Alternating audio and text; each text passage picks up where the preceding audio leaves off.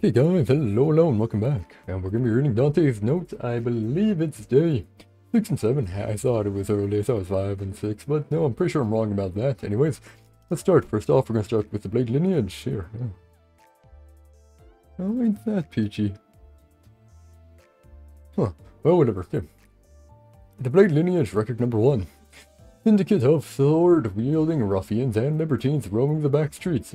Guessing from conversations with the sinners who wore such identities, they don't seem to act or move in groups, much despite belonging to a syndicate. To be more precise, okay, they do have temporary company from time to time, but there's no strict subgroups or pecking order. It's unfortunate that half of their answers were taking the piss. What? So I am unable to write proper answers here. What do you mean taking the piss? What did that mean? I think it's taking the piss mean. Now whatever. The Kuma clan, sure. Record number 1. A giant syndicate spread deep and wide across the back streets. They seem to be characterized by long, single-edged swords with sheaths and dark/wavy clothes. They basically earn their keep by taking protection fees from the back street businesses under the pretext of offering safety.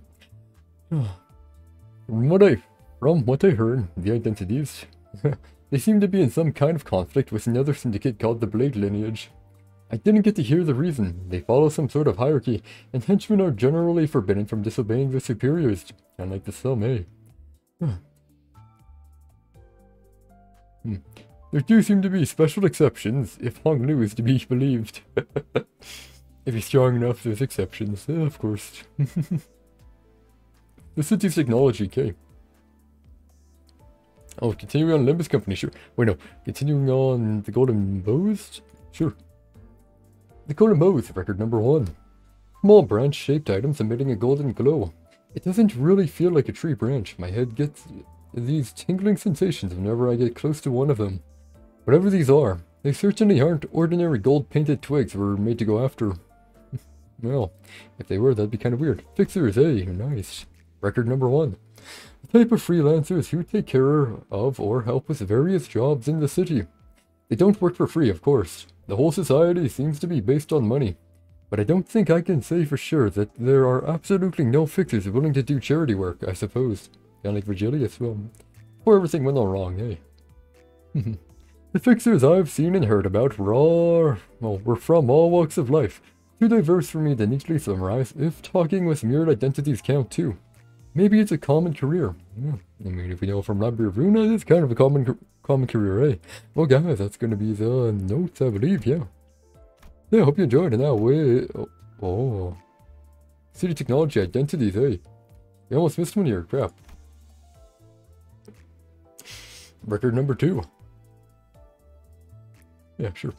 Although I can't write how exactly those identities are used in full, feels like attempting to make me unsure somehow.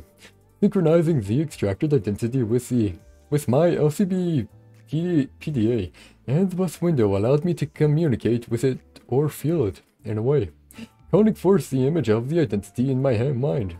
I get a sense of understanding as if I'm talking to the sinner like usual, and once the sinner and I make an unspoken agreement, the identity overrides the sinner, accompanied by the sound of glass shattering.